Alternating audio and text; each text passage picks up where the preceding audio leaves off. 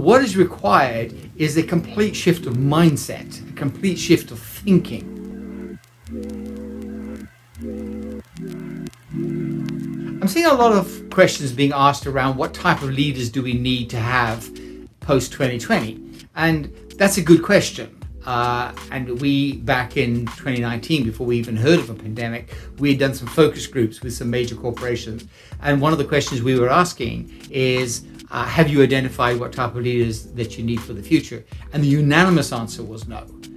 They were still trying to keep up with what was needed at the moment. They hadn't even got round to thinking that. So anybody who's thinking about what type of leadership do you need in the future, 100% is a good idea.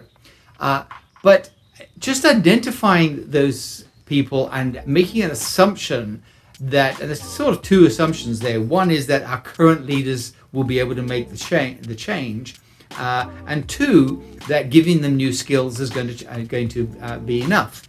And that's the bit I'm wanting to challenge, because this training in skills and processes, that's relatively easy and manageable. But what is required when significant change has been going on, like we've seen this year, what is required is a complete shift of mindset, a complete shift of thinking, if you like. And that requires more than just simple training that needs to take place. Maybe that's a real look at, have the leaders we've got the potential even to be able to make the mind shift. Because if the mind shift's not there, then all the training is not going to work. And we know that. So we have to get the mindset right. And what you're asking them to do is step out of their comfort zone.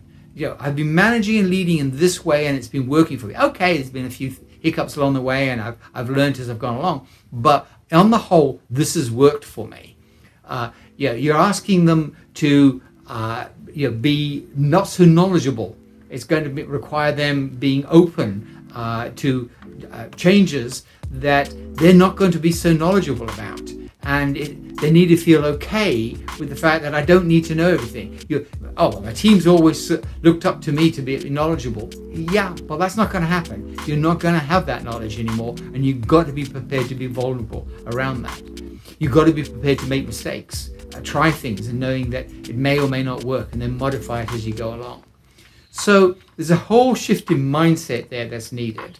And that's what I wanted to make a point about today, is are the people that you are looking at being leaders in the future, are they going to have the willingness, and willingness means confidence, okay? There's a whole subject around confidence. If somebody is not confident, all the training in the world is not going to work for that person. They've got to feel confident and be able to see themselves as doing the job that's required of them. And if they can't see that and feel that, and the consequences of that, then none of the training is going to work. So it's their willingness and the confidence to go through this change.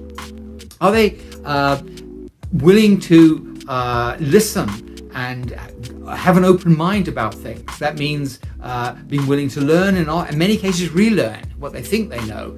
What they knew has gone out the window. Now what have I got to learn? So being open-minded and being prepared to listen is something that they're really going to have to be good at.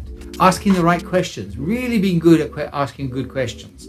Searching questions that are going to take you in the direction you need to go, not just any old question that can take you in the wrong direction with things.